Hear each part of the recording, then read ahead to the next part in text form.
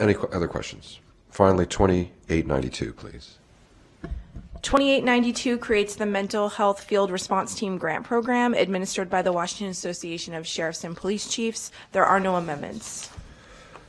Well, I'll use my editorial privilege and say that's my favorite bill. Are there any questions? This is your favorite bill? Absolutely. We're going to have law enforcement interacting with those with mental health crisis more effectively. Do they have a mental health specialist on the team? Well, that's the whole idea. The idea is to expand these, to provide funding. That's the key. So this bill will very likely go to the Appropriations Committee to provide funding for law enforcement to expand what we call mental health field response, using mental health professionals along with law enforcement.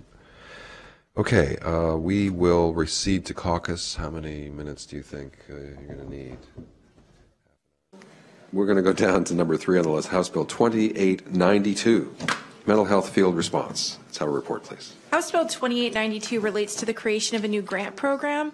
The bill requires WASPIC to develop and implement a mental health field response team grant program, and the purpose of the program is to assist local law enforcement agencies with developing and operating mental health field response team capabilities by utilizing mental health professionals to professionally, humanely, and safely respond to encounters involving persons with mental health issues.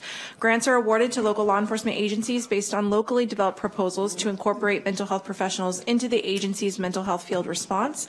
To the extent possible, at least one grant recipient should be from Eastern Washington and one from Western Washington. Grant recipients must include at least one DSHS designated mental health professional who will perform professional services, and a mental health professional may assist patrol officers in the field or in an on-call capacity, provide training on best practices, or provide other services. WASPIC must submit an annual report on the program, including information on grant recipients, use of funds, participation of mental health professionals, and feedback from the grant recipients. And the Washington State Institute for Public Policy must conduct a study on whether the use of the mental health field response improves outcomes of interactions with persons experiencing behavioral health crises. That concludes my briefing. I'm happy to respond to questions. Thank you very much. Does this members have any questions of staff? I'm very excited that we're hearing this bill, although it happens to be the last day of our hearing bills. I believe it's very important. I've been working with the gentleman from the 44th and gentleman from the 10th on improving our ways that law enforcement can respond to mental health crisis in the field. So please proceed.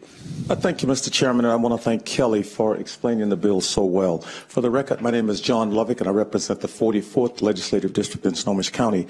And I know you have a tight schedule, so I really appreciate you hearing this bill. Mr. Chairman, if you will recall, on September 17th, you and I were driving to Yakima, and I don't know if the other members here have had the opportunity to be in a car with you, but you do most of the talking, and that was the way it was that day. But the interesting thing about it was that you kind of discussed this concept with me and what your vision was for this. Exactly a week later, I was at the Everett Gospel Mission. I go up a couple of times a year and I cook for the homeless men there. And I was outside cooking, and I saw a police officer drive up. And I recognized him, but I didn't recognize the passenger in the car. He was an Everett police officer. What impressed me the most was how they handled whatever they were dealing with there. He got out of the car and made the initial contact, and then she basically took over, and she was a mental health professional. And I later found out that one of the things that they were also there to do was to get food for the vulnerable people in the community and to handle some situations there.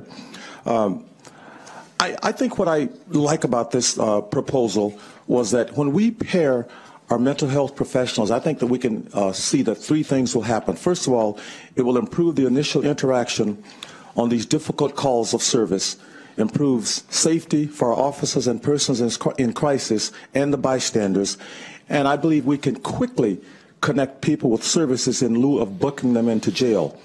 Our current system works, but I think it is a system that is very expensive and at times can be ineffective. Jails are not designed to be mental health treatment centers.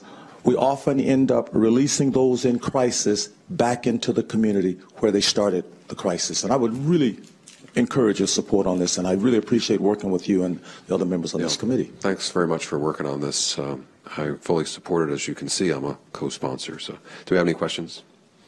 Thanks very much. Thank you, Mr. Chairman, and thank all of you for the great work you're doing. Probably get back to the taskmaster across the hall there, right? Thank you. So, yeah. task mistress. Let's hear from James McMahon and Logan Barr, please. And we got our 911 dispatchers on deck. Good afternoon, Mr. Chair and members of the committee. I'm James McMahon, Policy Director with the Washington Association of Sheriffs and Police Chiefs. Very pleased to be in strong support of this bill. Mental health field response is our #1 legislative priority for you all this year. You have heard me say for the last several years that mental health is quickly becoming Washington's #1 public safety issue, and I think I can safely say today mental health is Washington's #1 public safety issue. I think we all agree that somebody in a mental health crisis is not in and of themselves, by virtue of their crisis, committing a crime, yet our system continues to send law enforcement officers as its only response 24 hours a day, 7 days a week for those who are in crisis. And this bill changes that. It sends help to those who need help because they need help. They don't just need a police officer. We want to help those folks. We don't want to have physical confrontations with them. We want to put a trained mental health professional in front of them to help them through their crisis. This bill gets us started on that. I couldn't commend it to you more. Can you talk a little bit about the different models of field response? And I think the intention of this bill is to really provide funding for expansion of current efforts from local law enforcement. But I've heard of a number of different models. Mental health professionals and law enforcement as partners, as a team, spending the day and night together, being dispatched to call after call, or crisis response teams, law enforcement going to a scene and then calling mental health professionals to the scene. I don't know if one is more efficient or effective than another, or just comment a little bit about the different models. Sure. So you hit the nail on the head at least halfway in that this bill is about funding. I think this bill is also about data and evaluation, because we want to make sure that this works as well as it seems to in jurisdictions that are using it, but we want to make sure that this works and we're not just spending money for the sake of spending money. But to your question about the models, I think the original version that Mr. Chair, you had sponsored, I think was built off of what we call the Seattle model, where the Seattle Police Department has the density of officers that they have the flexibility to say, this officer, in fact, I think it's 5 officers in Seattle, you are our crisis response team, and we'll take this mental health professional and we're going to locate them within your team, and they sit in the front passenger seat of a police car, the mental health professional does, and they go together. And Seattle has the ability to set that team aside so they're not responding to 911 calls that aren't related to mental health crises. They've got the ability to do that. Take some of the jurisdictions that those who are currently serving law enforcement officers in, and many others across the state, that model doesn't work because oftentimes there are only 2 or 3 officers on shift, on duty for that particular shift. And heaven forbid the one that's got the mental health professional sitting in their passenger seat finds a drunk driver along the way. Now they're both offline for 4 hours. And that diverts the entire program and sidelines it for that period of time. And so what we wanted to do in crafting this version of the bill is enable both of those models to be allowed through this and not simply require the Seattle model, because we want other jurisdictions to benefit from this as well. And so some of them call oh shoot, not the Rover, I forget what the name will come to, the Navigator model, where they will have the mental health professional respond at the request of either dispatch or at the request of another law enforcement officer. To have them come. Sometimes they'll give them their own car. They'll be at the station. Some models actually send the mental health professional on proactive visits to what we all refer as frequent flyers. We like to say familiar faces. Familiar faces. Thank you. Very much better put than mine. To those familiar faces, because sometimes a little bit of proactive outreach can avoid the crisis entirely. I think it was Thurston County. I was talking to the 911 director, and they said there is one person in our community that if he takes his medications that morning, we save at least 100 911 calls that day. And so they're working to find somebody to go to this person's house and say, hey, how's it going today? Have you taken your medicine today? And so we think that this kind of a system would enable that kind of proactive outreach, as well as the follow-up on the back end to ensure that those folks are getting the services that they truly need. Okay. President Hayes. Thank you, Mr. Chair. James, I really appreciate hearing about some of the variation of a couple of the different models that exist around the state, especially the community caretaking function that you just described. And I'm just reviewing the bill again. As you know, I'm number 2 on here, and I have read it, but it's been a little while. But has there been proposals, or has there been models out there where agencies are partnering together, like in jurisdictions that might be a little bit more rural, but have a significant sized city with them, where a county and a municipality are partnering together to provide these services on a countywide basis, but with a local, I think of maybe, I don't know, Grant County and what's the largest county in Kennewick? Benton. And Pasco.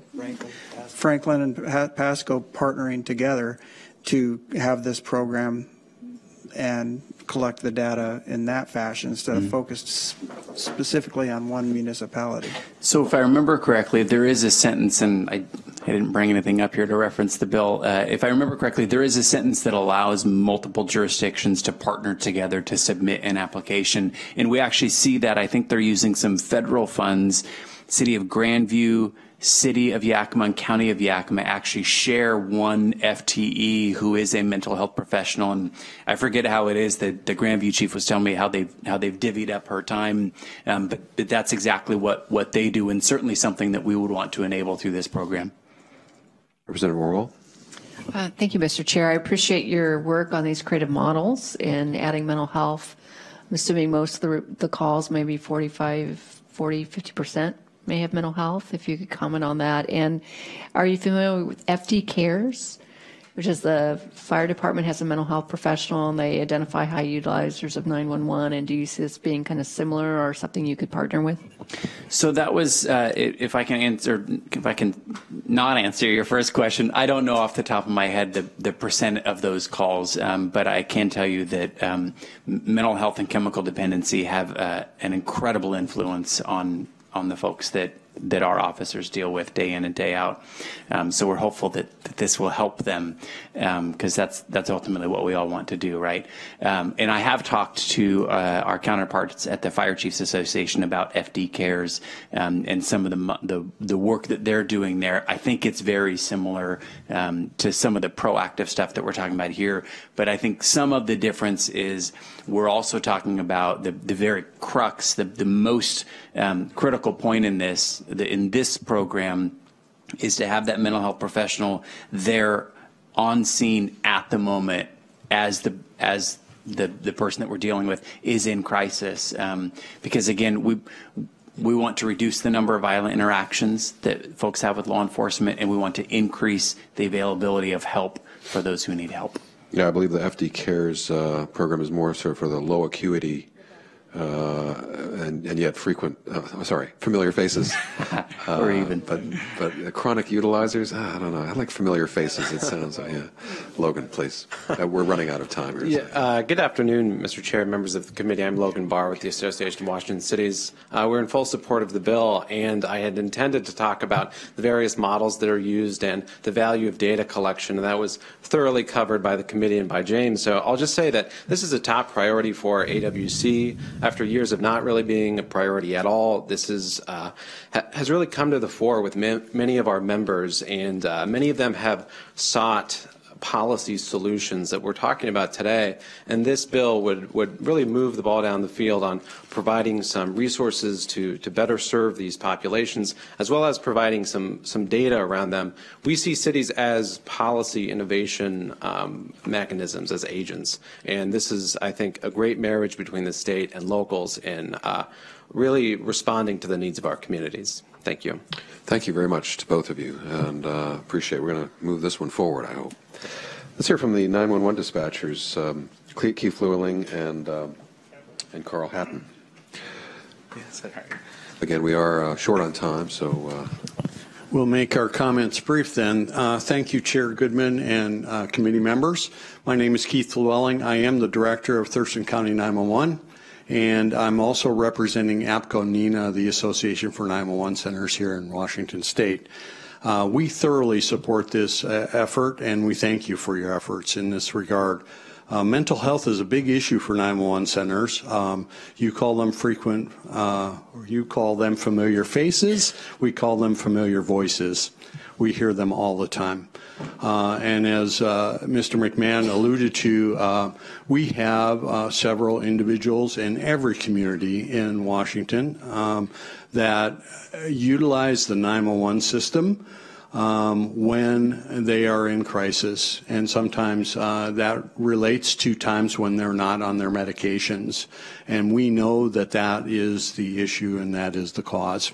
That aside, what we're asking today is that this legislation go forward and that we continue to include the 911 industry in that pilot project or pilot projects so that we move that ball upstream a bit so that we can gain efficiencies from knowing at the front end on the phone calls when we need mental health professionals and how we can fit into those pilot projects. I'm going to let Carl expand on how we can be more effective in that regard. Thank you. thanks very much. Yeah. Thank you. My name is Carl Hatton, and I'm the Regional Emergency Communications Director for both Jefferson and Clallam County, so I run the two 911 centers there. I'm also the president of our Washington State chapter of APCO and NENA, and I support this as well. I wanted to thank Representative Goodman and Representative Levick for including 911 in part of the discussions in helping to generate this and come up with some ideas and to roundtable that. I appreciated that 911's voice was heard in that. Oftentimes, 911 excuse me, we don't get a lot of opportunity to provide inputs, and so we very much appreciate that because this does touch directly on 911 and call taking. We would like to include in this that we are the first point of contact almost always. Their officers do find people in the community as they're driving, but oftentimes these calls come directly to a 911 center.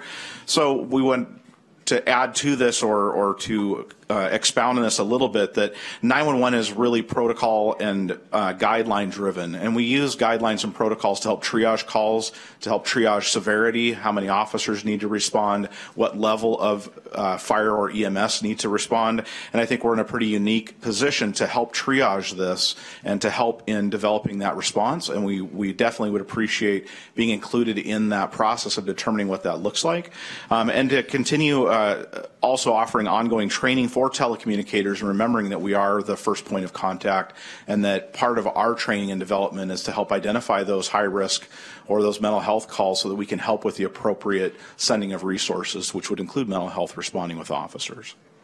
Great. Thanks to both of you for helping educate me about how 911 dispatch works a little bit better.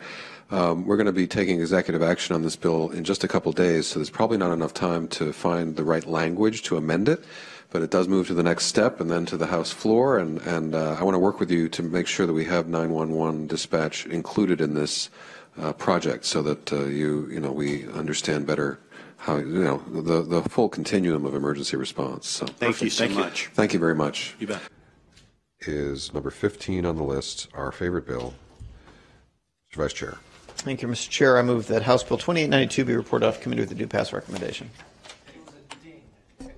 Second. It's been moved and seconded that House Bill 2892. We'll work on the legislation together. Please, children, please.